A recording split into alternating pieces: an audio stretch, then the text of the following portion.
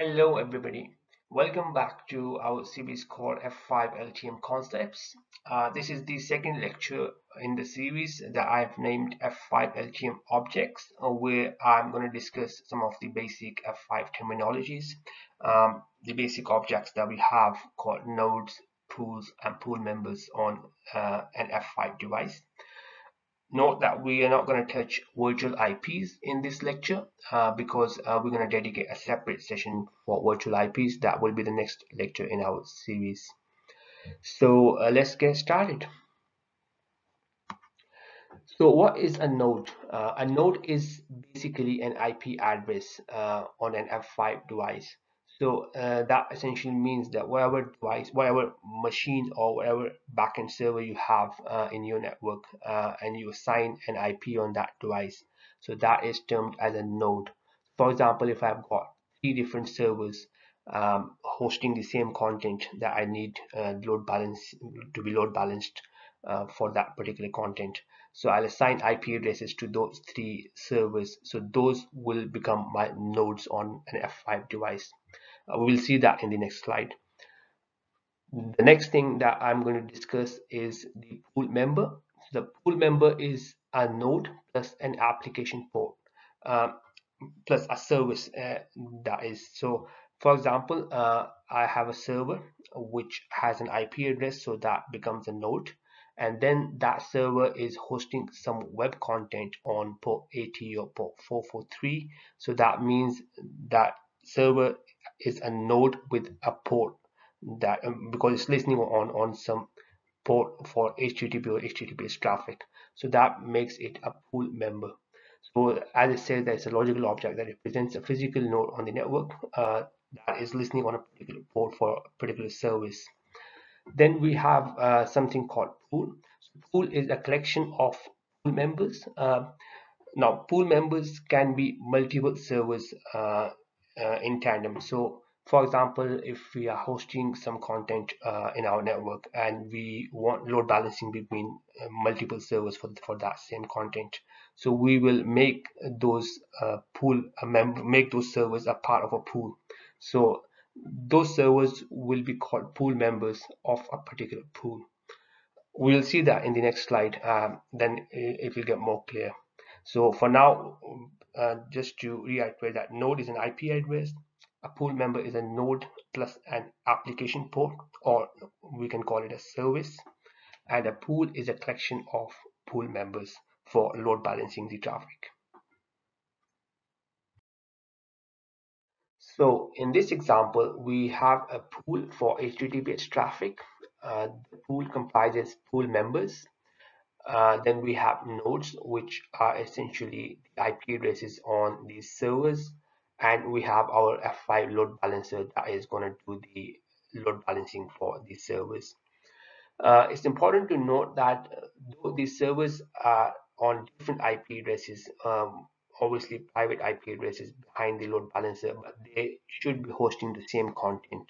So in our example, uh, we are making these servers listen on port 443. So it means the HTTPS traffic will be served by these servers, and the same content will be experienced by the users sending requests. So let's have a look at what happens when a request comes in to the load balancer.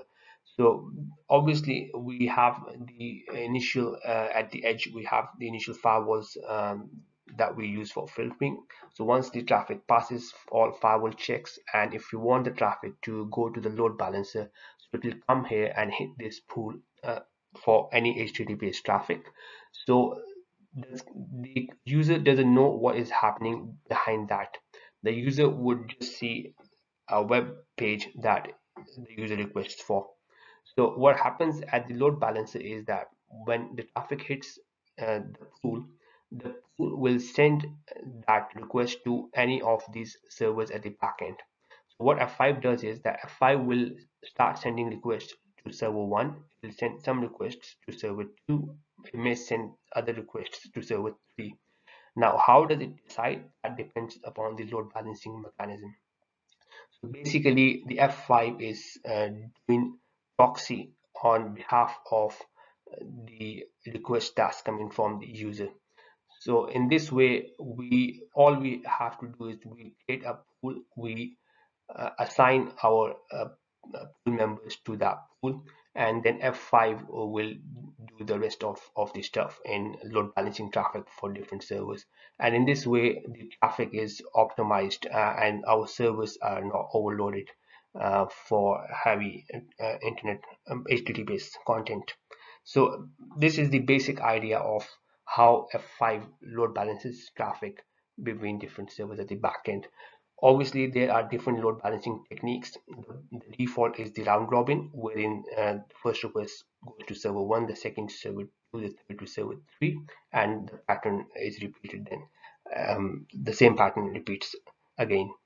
So we'll see different types of load balancing like static load balancing and dynamic load balancing in our upcoming lectures. But for now, the whole concept is that you create a node, you create a pool, then you assign pool members to your pool, and then all the requests coming from outside or from within your network even, they will hit that pool for the particular content, which is HTTPS in our case, and then F5 will do the rest of the stuff for load balancing based on the load balancing mechanism that we have configured on the F5 device. From the configuration perspective, GUI is the preferred way to do it. You can do it from the CLI as well, but that is not as easy as the GUI for F5 LTM. I personally prefer GUI for configuration stuff, and for troubleshooting, I would recommend the CLI for LTM. We will see how we do troubleshooting from the CLI, but later in the series, not now. So for nodes, you go to the tab called local traffic. There are lots of options that you can do under local traffic, but you can also create your nodes. And for pool members, you go to the option called pools. So you can create your pool members under pools. And you see that we have virtual servers here as well. So this is also something that we're going to discuss in our next lecture. And this is another object that F5 LTM has, and it corresponds to nodes and pools as well. We have something called network map. So this is the whole topology that you have when you configure your F5. So all the nodes and pools and redirect URLs and virtual IPs, everything is shown under the network map. So it's a complete picture of what your F5 has. Then you have policies, profiles, iRules for scripting. You have monitors for service checking, traffic class, address translation. So lots of things. And there are other tabs as well, which we will see later on in the series. But for now, for nodes and pools, you go under local traffic and you configure them from these options.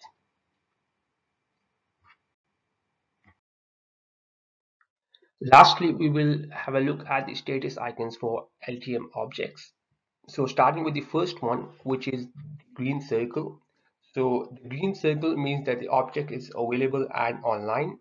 So this is shown when everything is working as expected, and I mean everything is hunky dory and you don't have to worry about anything. So this is when you get a green icon.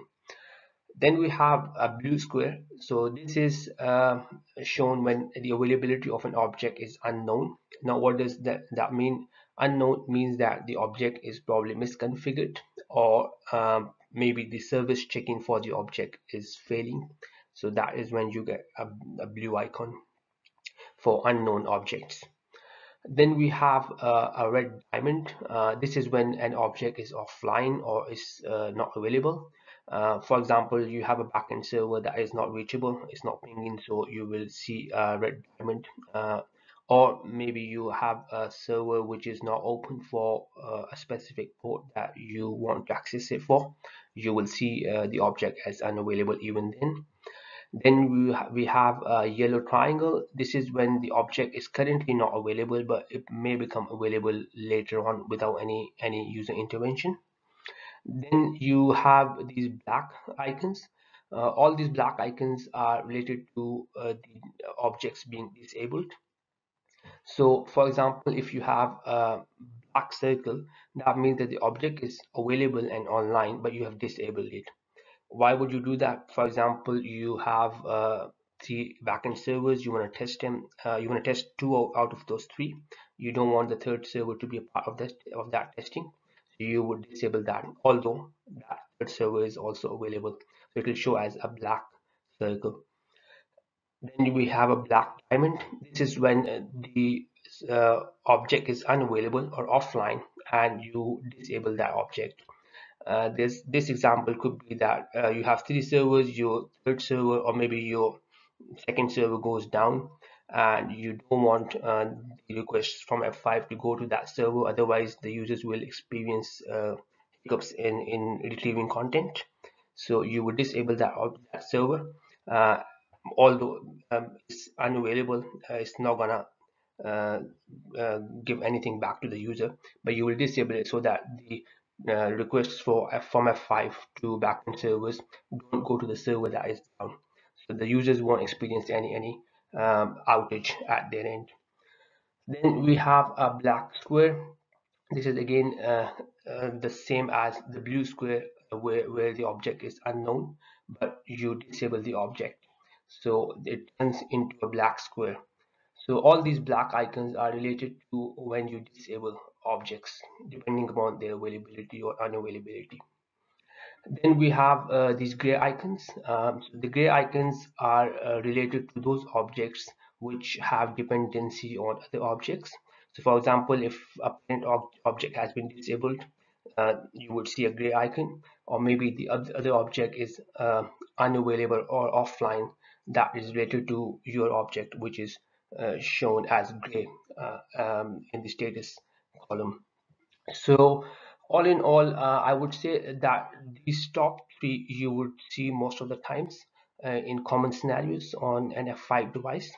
And obviously the black ones you need to be wary of, because um, there are instances where you need to disable your objects depending upon the circumstances. So this brings us to the end of this second session. In the next session, what I'll do is I'll discuss the virtual IPs only, and then we will jump on to the other topics like load balancing techniques and SSL offloading and address translations, monitoring, etc. So we'll see what we have in our upcoming lectures, but the next lecture will be definitely on virtual IPs. I hope this has been informative for you, and I would like to thank you for going.